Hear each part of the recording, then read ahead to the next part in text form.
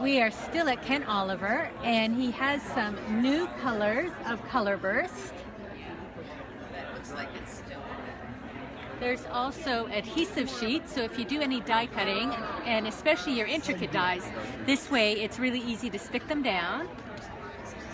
I want to see if I can. He has 6 stamp sets here that coordinate with some of his paper sets. We did a separate video all on the paper.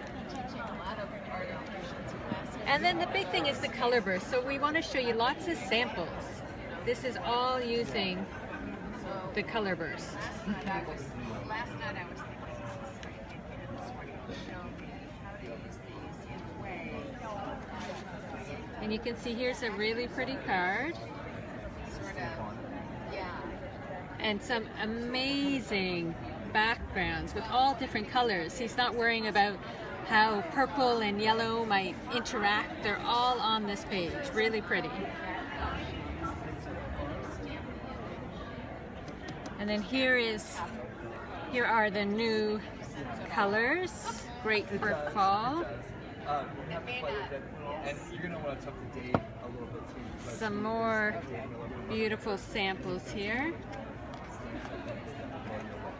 So like what I like to do with Colorburst, I like to just get so like this is using Some different techniques. Here's where you can, and I have paintings over here that you're gonna want to take a look at. Okay.